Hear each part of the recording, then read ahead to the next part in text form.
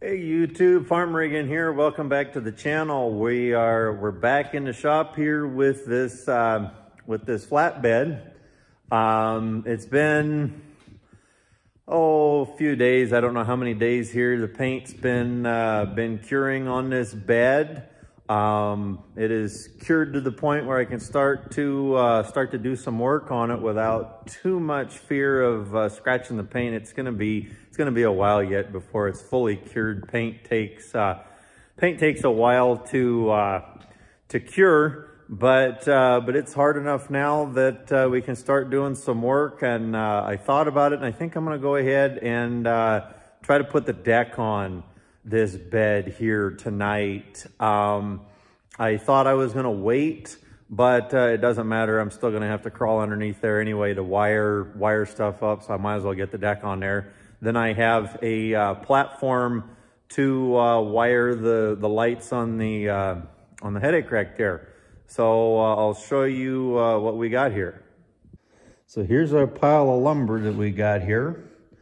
Now all we got to do is measure and set it up on the bed here. We're going to have to make a couple angle cuts on the first two boards, I think, because of this here. But then after that, everything should just slide right in there. It shouldn't be too hard. So I'm going to go ahead and get everything set up, and then I will come back at you once I grab everything here. Okay, so I got some boards set up here, and I've started to screw them down. If you want to do this right, it does take a little bit of time to do. You got to try to get as straightest boards as you can get, especially if you're going a long run like this. It's kind of hard to get straight boards. You can see that one's a little twisted. That one isn't, it's straight this way, it's just twisted, and if you put enough weight on it, it does flatten out. So I'll just stand on it and drill the hole and screw it down, and it should be good. As far as what I use when I'm doing this, I've decked a few traders and beds and stuff. I have this little tool I made. It's just a piece of flat bar. I think it's 8-inch flat bar that I bent into this shape, so I can just stick it. Do one in an easier slot there, and I just stick it in there, run the board up to it, and measure and screw it down. I come in an inch off either side. That gives enough meat there that it doesn't split out, and it's spread out enough. It holds it down the way it's supposed to. As far as the screws that I use these. Let's see if we can get them in the light. I don't know if you guys can see that. It's like a Torx. I think it's a T800 Torx bit for one of these, and they got, I don't know if you can see, kind of a self-tapping deal there. You've got to pre-drill on these, because as you can see, it's just a blunt point there, and so you pre-drill. I think it's a number. Is it a number one? I can't remember if it's a number one drill bit, but you just drill a pilot hole, and then you run this in, and it's the perfect size. And I set them flush, if not just slightly below the surface. That way you don't catch on anything. You can sink them down deeper if you want. I just prefer to keep them somewhat flush. It kind of makes it look good. As far as here, let me see if I can find a box that has the specs on it. Here you go. Here's the screws, the size, and all of that. These screws do really well. I've decked a couple different trailers and beds with them. They hold up really well, easy to put in. and it just, you know, it just works out really well. It is time consuming. If you want to get the gaps right. I've done where you put all the boards all the way across the trailer, snap a line, and then do that. That's the fastest way. However, you don't necessarily get the nicest results that way, as opposed to doing it each individual one. In my opinion, it turns out better that way. I had to cut this one at an angle, and then I had to shave off the corner of this board. I'm gonna have to do that over on that corner. Now, when you're decking one of these beds or a trailer or whatever, what I do is I start from the one side and work my way close to the metal on screwing my boards down. And then I start from the other side when I work my way into the center. And you go, why on earth would I do that? Because you're gonna end up having to rip a piece down the middle. And it's not that noticeable, but you do notice it if you've got the ripped piece. You know, let's say it's like almost like a 2x4. Let's say it's half of one of these that you got to stick in here. You notice it if it's on the edge either side, but you don't notice it as much if it's running right down the center. It just makes it look right to the eye. So that's what I do. I'm sure there's other people that do it different ways. It's just kind of personal preference as to whatever you wanna do there. If you've got a really narrow gap, you can split the difference on cutting two different boards or 3 different boards and kind of space it out so you don't have like a really narrow rip running up the center. You can like cut, you know, some off of this board, some off of the other board, widen that gap so it makes 3 boards that are close to the same size. There's different ways you can do it, but it's not hard to do. It's just time consuming. I think so far it's taken me, I've been working on it about an hour or so this evening. I'm getting ready to wrap it up for this evening, but I go, you know, these are 16-inch on center cross members. I go every other one on my cross members, and I have them spaced out right so that I start on this one and I go every other one after that to this end, and it ends, you know, right here. So it looks right when you're looking at your spacing for your screws. So yeah, so it's just more of the same. I might try to set up a time lapse and do a little bit of it. It's probably not going to be too terribly interesting to watch because it takes a little bit of time. So, but I will catch up with you later when I get a little bit more on the deck here. Okay, so this is several days later. I've had several things come up, and I haven't been able to work on this bed more than like a half hour at a time. It seems like I get a couple boards down, and then I gotta take off and go and do something else. So as you can see, we are almost done.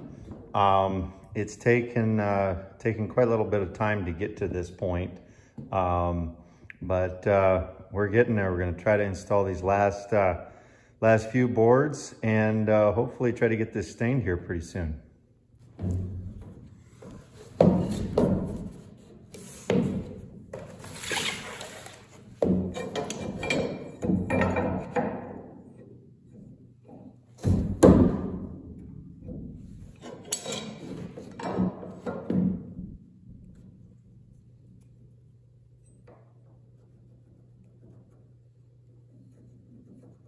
So I use my square. I come in an inch off of each side here.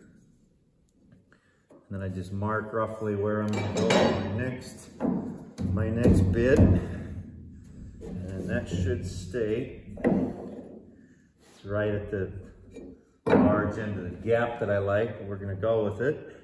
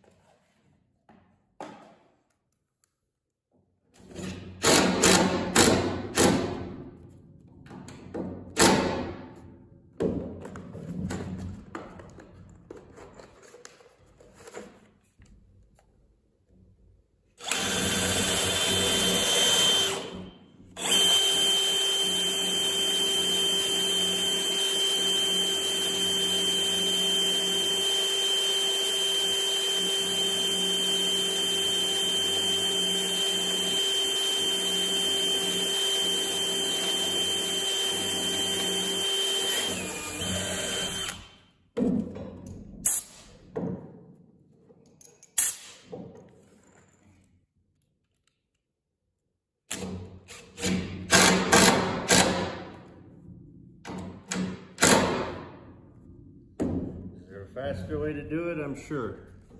But this is the way it's been working for me. So you can see there's another set of screws down, and I just move down to the next set and just keep on going and just repeat that like several hundred more times. Okay, so you can probably tell by the way I sound, I had a minor sinus infection that got to me this week, and I got majorly behind on all of my projects and everything, but finally managed to get this deck all screwed down. That last board and that gap, that last board, I'm not gonna screw down until I rip that last little board. It's gonna be a 2 3/4 inch rip down through there. And what I'm gonna do, I had to do some playing. I was, I think 3/8, I think, was it 3/8 or a 1/2 inch off on the last 3 or 4 boards, and I had to kind of cheat in a couple different spots. Down here, you might notice, if you look carefully, the gaps are just slightly wider than the other ones, and that's where I had to fudge those numbers. But it came out good as far as the ripper goes. I don't have to make it tapered or anything like that. So it'd be just 2 3/4 rip. And once I rip that, I'm gonna put them in, and then I'm gonna try to match and kind of split the difference for, 'cause I got a little bit of a gap I gotta kind of play with up here to make it look right. And, but yeah, I'm gonna go ahead and saw that piece, and we'll get this put on, and then we can move on to staining this bed. We're gonna have to clean it.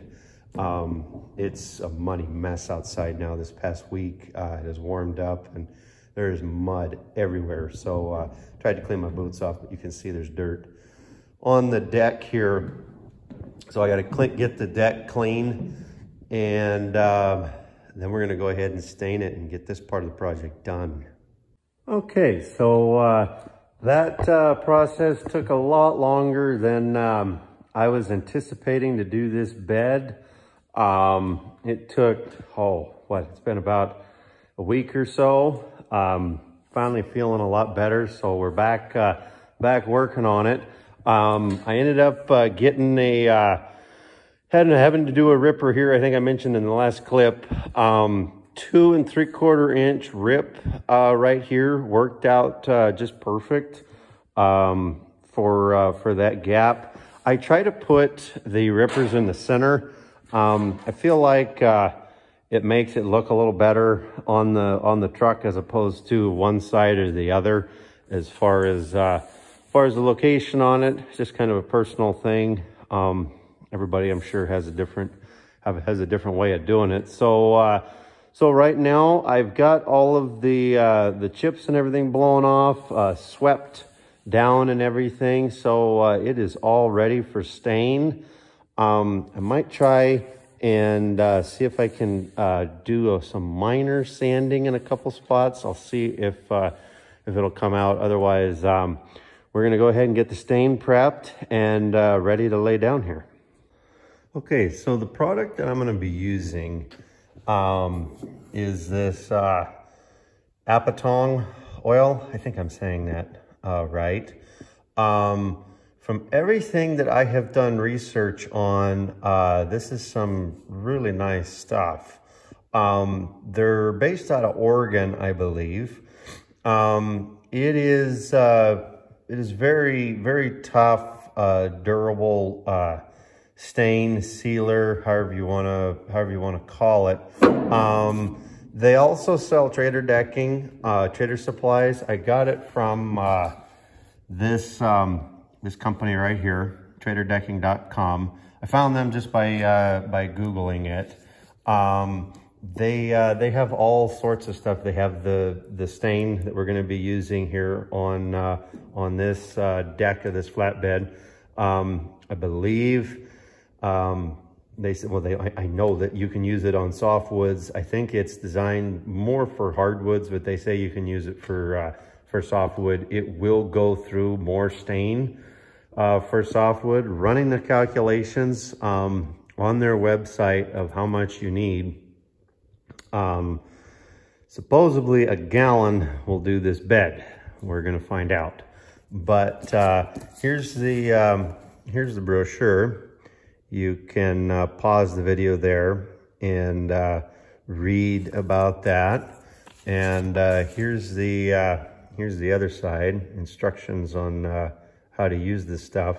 The only thing that you got to be concerned about with this stuff apparently is it will spontaneously combust if the rags are put in a pile or whatever. So you've got to put them in a bucket of water. Otherwise, they will spontaneously combust, supposedly. Which, I mean, I wouldn't doubt it. They know what they're talking about. But, and then they also sell, like I said, they sell decking and hardware installation tools and such. Give you a little brochure if you, you know, if you want to know how to do it yourself. And there's all the different products that they sell there. You can pause the video and read that. Supposedly they've got a YouTube channel, I guess, is what it looks like based on the picture there. So yeah, they're based out of Oregon there. There's their address right there. So I just found them from Googling. We're gonna try it out. I've heard very good things about it from doing the research. If you guys have used this product before, comment below and let me know what you think of it. But so to do this, I just got a paint pan with some or roller pan, whatever you want to call it, with some disposable liners and a brush, disposable brush. I don't know if I'm going to need that or not. Roller and rollers, if that makes sense. So, or roller and cartridges, whatever you want to call them. So I'm gonna get everything set up here, and we'll see how this goes. Okay, so hopefully you can see what I'm doing here.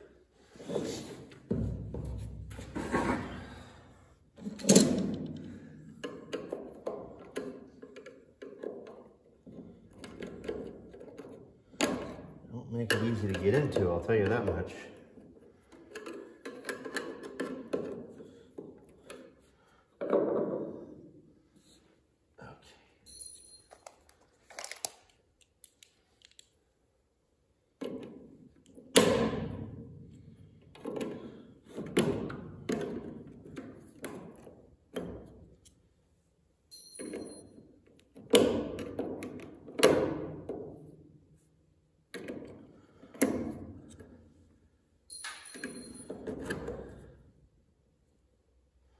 Come on. This poor Leatherman has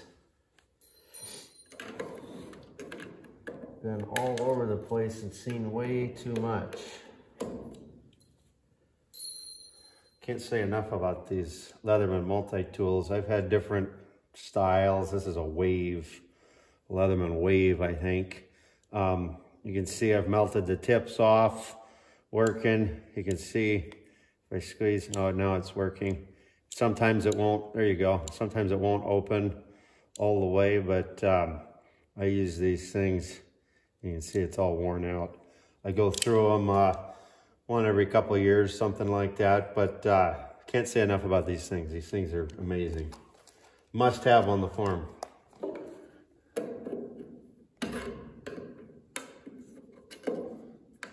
Actually, what I should have done, but it's too late now, is I should have shook it. But we're just gonna stir it. Let's see if we can do this without getting it all over ourselves. Could be a tall order. There we go. Oh yeah, look at that.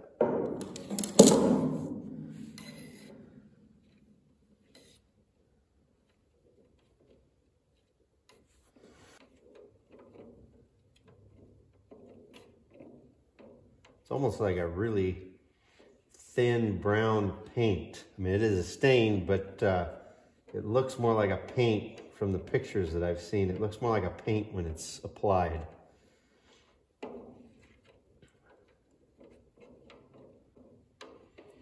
Okay, so however many minutes later, I've been sitting here stirring this thing. It looks fairly uniform at this point.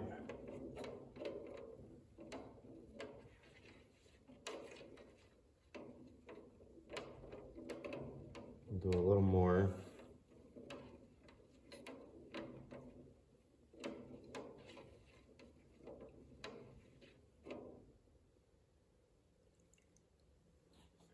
I think that's good.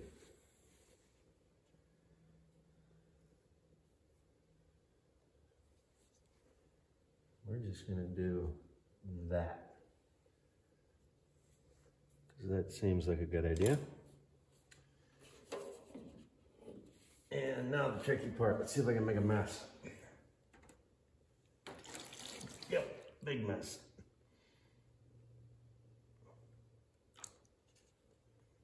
Okay. At least we can get it on ourselves. Well, we did a little bit. Seen worse.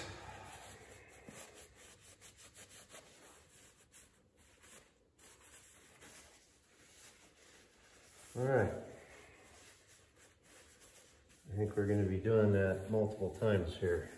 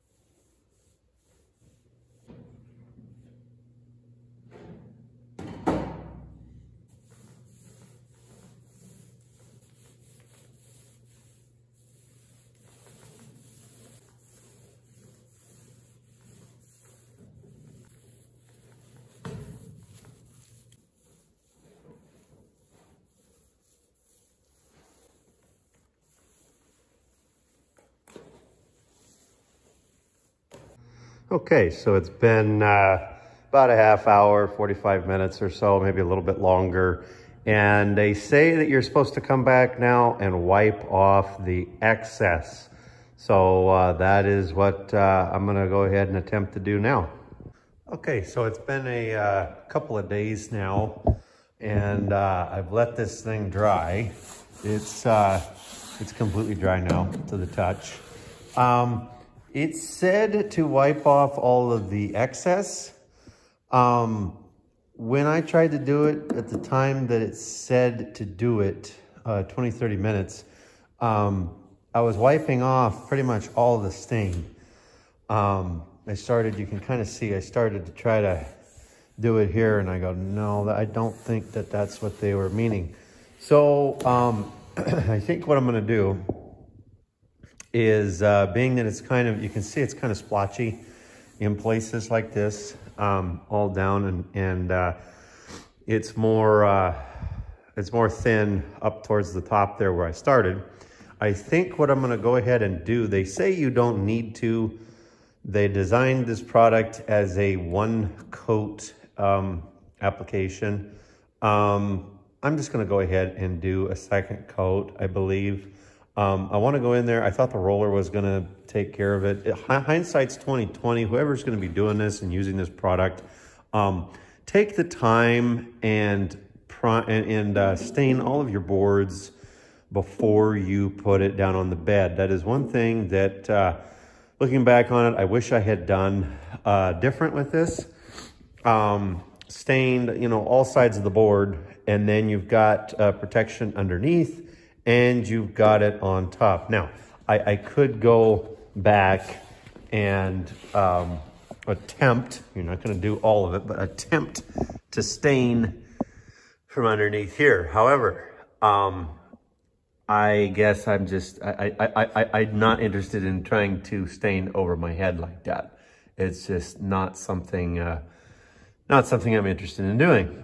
So, but with that being said, staining the boards before you put them down would be a much better alternative. Then you've got all four sides, because see, like right now, you can kind of see in here, and you can see that the stain did not go all the way in. Now, if you stand back and look at it from here, it looks okay until you can kind of see, you know, along there. It just doesn't look right to me.